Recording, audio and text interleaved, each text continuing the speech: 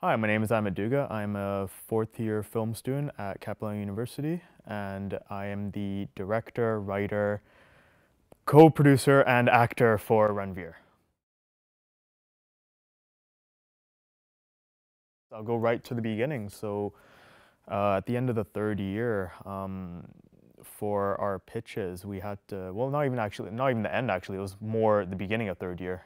We had to have our idea of what our development project for the fourth year was going to be. So then I thought to myself, I'm like, okay, I want to do something like I've really been into like the underdog stories and like the rise from nothing to something. So like you got what do you got? You got Rocky, Creed, Million Dollar Baby, like all those films where you start out with nothing, then you become a someone. So I thought I'll play around a little bit with that idea. Uh, I pitched to Claire. Claire was in charge of that class. It actually started off as street fighting, and it's this underdog street fighter who's just all he cares about is fighting dirty and stuff like that. And then he finds out that his mom got sick, and he had this like really important fight that he had to go to. So then he goes and sees his mom, and his mom was like, "Oh no, I want you to fight. I've always taught you to be and do whatever makes you happy, stuff like that. Like be who you want to be."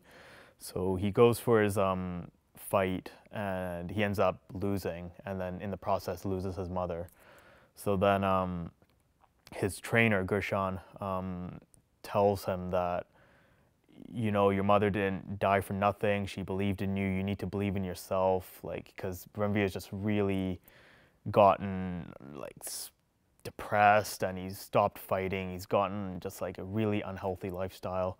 So Gershon says, you need to get back in there. You need to rematch with this guy. So Ranvir goes back for a rematch, and in the end he wins. And like it's like a redemption story for himself.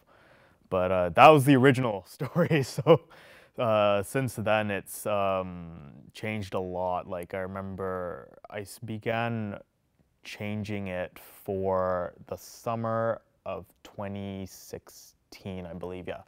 So summer of 2016, I started writing the first draft of the script, and I kind of thought that making it street fighting, making it in India, that was kind of too difficult, I would say, production-wise for the facility, for what we have for the 3 days of shoot time.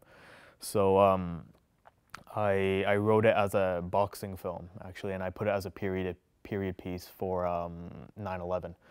And I had it take place in America rather than India. So I found that with making it a period piece like that, I really wanted to capture the hate towards Indians at that time, and I felt like it would be a stronger and more of a stake for the lead character too. And I felt with boxing, I felt it was more doable than street fighting, so I thought at the time. So yeah, so then I wrote it as a boxing film. I actually started out with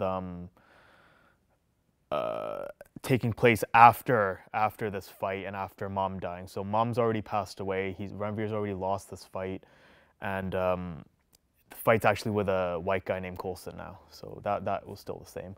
And it starts out with Gershon coming to Ranvir's house and saying, "Oh, did you hear the news? Another Indian man's been a victim of a hate crime." So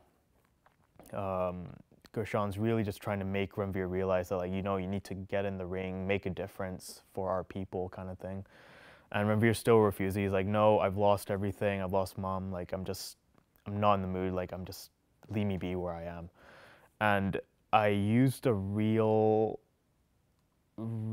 connection because, like, Gershon leaves him and says, "Do what you want to do." And with that, I added realism in it because I actually wrote in that Sikh temple was actually destroyed because a couple of white-skinned younger guys thought that it was they mistook it for it being related to Osama bin Laden somehow. I'm not too sure how that really worked, but they destroyed it. So that I incorporated that into the story, and Ranvir kind of saw that, and he's like, "You know what? I need to make a difference now." I'm sick and tired of this, so I'm gonna go back and fight Coulson for a rematch. So I had the usual training montage, all that typical stuff for a boxing film, and yeah, and so then it came into the ring, and like it was a boxing match. It was about, I think I had it for about 3 rounds originally. So then at the third round, Ranvir actually wins again, and it's like with this crowd, they're all rooting for Coulson because he's the champ kind of thing. And at the end, Ranvir is just like, he makes a speech and says, you know what? Yes, I'm brown skinned, but that doesn't make me a terrorist. Like, the way people treat each other nowadays, it's not good.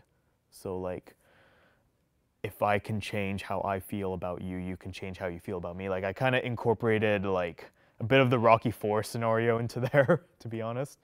And yeah, in the end, the crowd just went for him, for Ranvir, and Coulson came around and cheered for Ranvir too. And it became like a little hunky-dory story. But then I felt with how things are going on with the elections and all the Trump winning and stuff like that, I think that I needed to go darker with how things are right now.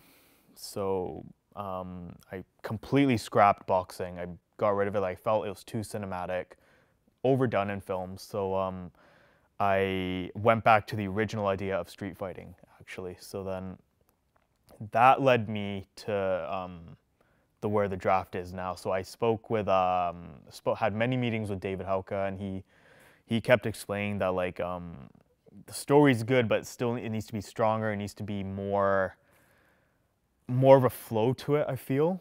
And he wanted more of the story in the ring between the two fighters. And I said, okay. So I put out a couple of drafts of that, and I felt like it wasn't working properly. So instead, I went to go see Abigail Kinch, who's amazing. She's great, and she really helped me structure the story in a way that not only is it shootable in 3 days, but also it makes for a stronger impact for audiences.